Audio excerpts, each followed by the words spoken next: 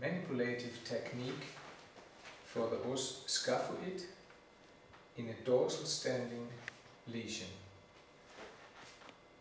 With this technique we try to mobilize the os scaphoid in a palmar direction. We position one thumb on top of the bone, overlaid with the other thumb. Take out the slag in the soft tissues of the capsule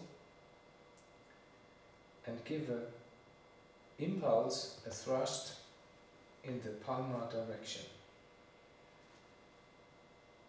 The speed of the movement is fast but has a low amplitude.